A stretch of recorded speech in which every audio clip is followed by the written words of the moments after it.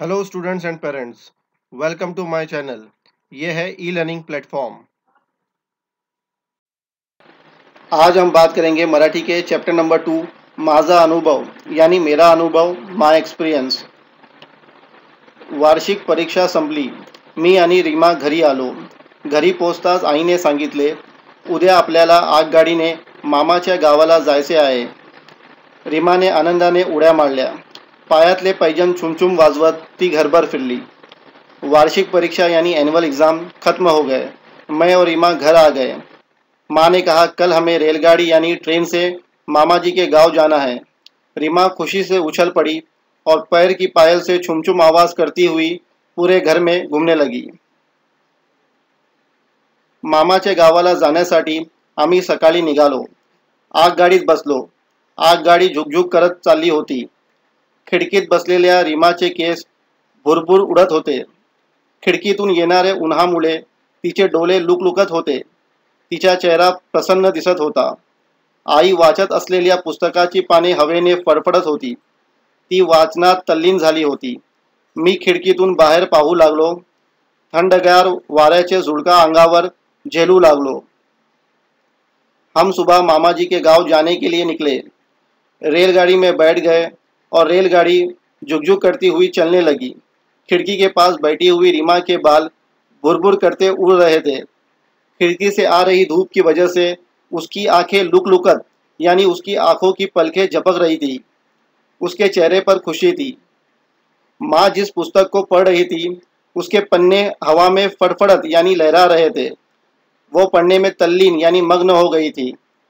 मैं खिड़की के बाहर देखने लगा और ठंडी हवा के झोंकों को महसूस करने लगा। तेवढ्यात माझे लक्ष माझ्या शेजारी बसलेल्या मावशींकडे गेले। त्यांच्या मांडीवर बसलेले छोटेसे बाळ माझ्याकडे पाहून खुदकन हसले। मी बाळाला मांडीवर घेतले। ते खिडकीतून पडणारी झाडे टुकू पाहू लागले। पाहता पाहता ते झाड झोपले।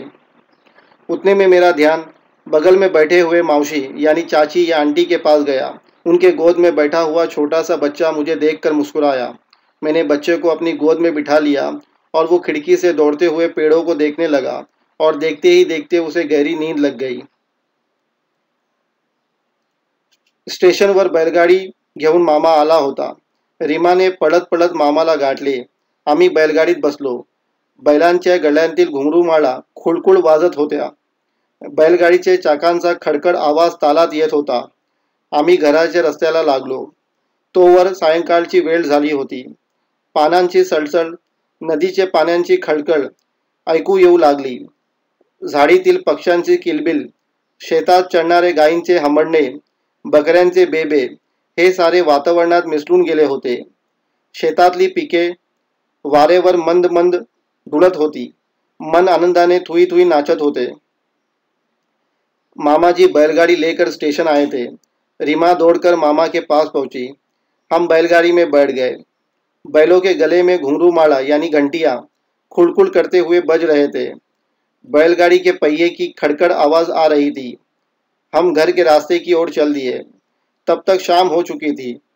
पत्तों की सड़सड़, नदी के पानी की खलखल सुनाई देने लगी। झाड़ियों में परिंदों की किलबिल, खेतों में चरती गाय के हंबड़ने यानी उनकी आवाज़ें, बकरी की बेबे की आवाज़ें सारे वातावरण में मिश्रित होने लगी। खेतों में पौधे हवा से धीरे धीरे लहरा रहे थे। मन खुशी से थुई थुई नाच रहा था। घरी येताच तोंडभर हसून मामीने आमचे स्वागत केले। मामाची मुले राजू आणि चिमी आमची वाट पाहत होती। आम्ही एकमेकांना कडकडून भेटलो। आजी हळूहळू चालत काठी टेकवत टेकवत आमच्या जवळ आली। आम्ही आजीला बिलगलो। तिने आम्हाला जवळ घेतले। आमच्या डोक्यावरून तोंडावरून हात फिरवला। तिचे हाताचा थरथरणारा स्पर्श खूप प्रेमळ आणि बोलका होता। आम्हाला खूप गहीवरून आले। जब हम घर आए तो मामी ने बड़ी मुस्कुराहट के साथ हमारा स्वागत किया। मामा के बच्चे राजू और चिमी हमारा इंतज़ार कर रहे थे। हमने एक दूसरे को गले लगाया। नानी धीरे धीरे चलकर और लकड़ी को ज़मीन पर टिकाते टिकाते हमारे पास आई। हम नानी के गले मिले और उन्होंने हमें उनके करीब लिया। उन्होंने हमारे सिर, मुंह पर हाथ फेर दिया। उनके हाथों का थरथरनारा यानी कांपते हाथों से छूना बहुत प्यारा था। हमारा मन भर आया। दुसऱ्या दिवसापासून नुसती धमाल. विहिरीवर पोहायला जाणे, शेतात बागडणे, आंब्याच्या झाडावर चढून कैऱ्या पाडाचा आंबा तोडून खाणे, बैलगाडीतून मामाबरोबर फेरफटका मारणे, आज शेतावर तर उद्या आमराईत मामाबरोबर फिरायला जाणे. रोज मज्जाच मज्जा. आमची सुट्टी कधी संपली ते आम्हाला समजलेच नहीं. आम्ही परत गावी आलो. अगले दिन से सिर्फ धमाल. कुएं पर तैरना, खेत में घूमना, आम के पेड़ पर चढ़ना, कैरी और आधे पके आम खाना, मामा के साथ बैलगाड़ी में टहलने जाना, आज खेत जाना, कल आम के बगीचों में मामा के साथ टहलना, हर दिन मस्ती करना. हमारी छुट्टी कब खत्म हुई हमें पता ही नहीं चला. हम गांव वापस आ गए. शब्दार्थ यानी मीनिंग.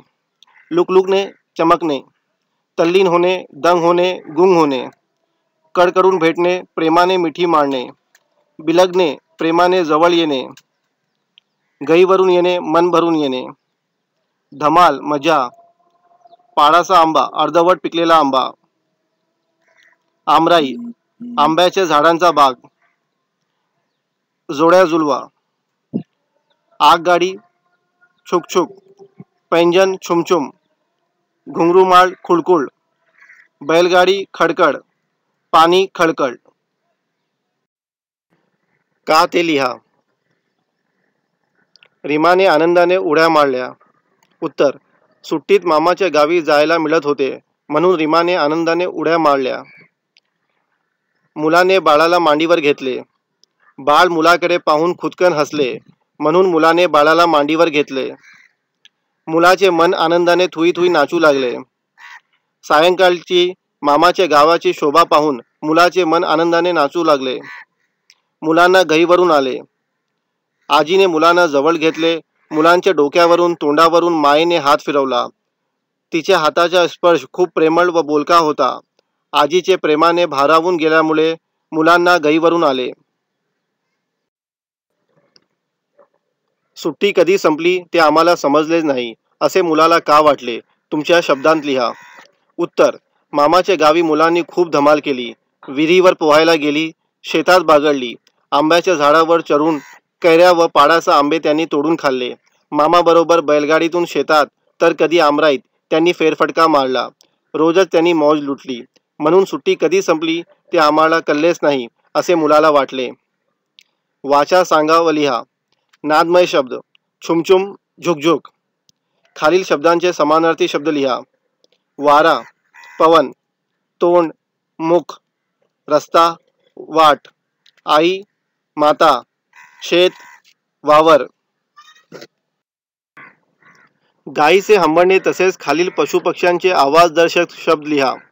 बकरी, बे बे, वाघ, डरकाळी, बेडूक, डराव डराव, कुत्रा, भू भू, मांजर, म्याव म्याव, मोर, केकारव. खालील वाक्यप्रचारांचा वाक्यात उपयोग करा. खुदकन हसणे. चॉकलेट देताच राजू खुदकन हसला. गाढ झोपणे. थकल्यामुळे आई गाढ झोपली. कडकडून भेटणे. खूप वर्षांनी एकमेकांना पाहिल्यामुळे राजन व सुरेश कडकडून भेटले. टुकू पाहणे. झाडावरच्या कावळ्याकडे बाळ टुकू पाहत होता. आनंदाने थुई थुई नाचणे. पहिला पाऊस येतात शेतकऱ्याचे मन आनंदाने थुई थुई नाचते. गहीवरून येणे. परदेशी चाललेल्या मुलाला पाहून आईला गहीवरून आले. बाजारहाट यासारखे आणखी काही जोडशब्द लिहा. केर कचरा, कामधंदा, झाडे झुडपे, पाने फुले. खालील शब्दांसारखे दोन दोन शब्द लिहा. सळसळ, खळखळ, वळवळ, भुरभुर, चुरचुर, हुरहुर, लुकलुक, चुकचुक, धुकधुक, खडखड, तडतड, फडफड. खालील शब्द आपण कधी वापरतो. कृपया, माफ करा, आभारी आहे.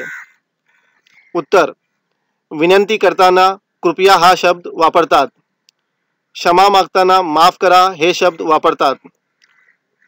कृतज्ञता व्यक्त करताना आभारी आहे हे शब्द वापरतात. आपण एका वस्तूबद्दल बोलू लागलो की त्यास एक वचन म्हणतो आणि अनेकाबद्दल बोलू लागलो की त्यास अनेक वचन म्हणतो. उदाहरण एक झाड अनेक झाडे. खालील शब्दांचे जोड्या वाचा व समजून घ्या. एकवचन अनेकवचन. छत्री छत्र्या, डोळा डोळे, पाटी पाट्या, अंगठी अंगठ्या, बांगडी बांगड्या, पुस्तक पुस्तके. खालील वाक्यातील नामांना अधोरेखित करा, यानी अंडरलाइन करना है. बाबांचा सदरा उसवला, अंडरलाइन करेंगे बाबांचा और सदरा. सुमनने गुलाबाचे रोपटे लावले, सुमनने गुलाबाचे रोपटे. पाकिटात पैसे नव्हते, पाकिटात पैसे. मुले बागेत खेळत होती, मुले और बागेत. समोरून बैल येत होता, बैल. सरिता व फरीदा चांगल्या मैत्रिणी आहेत, सरिता फरीदा मैत्रिणी. पंकज ने परीक्षेत पहिला नंबर मिळवला, पंकज ने परीक्षेत नंबर. दोस्तों, इस वीडियो को देखने के लिए थैंक यू. इस वीडियो को ज़्यादा से ज़्यादा शेयर करें, लाइक करें और इस चैनल को सब्सक्राइब करें.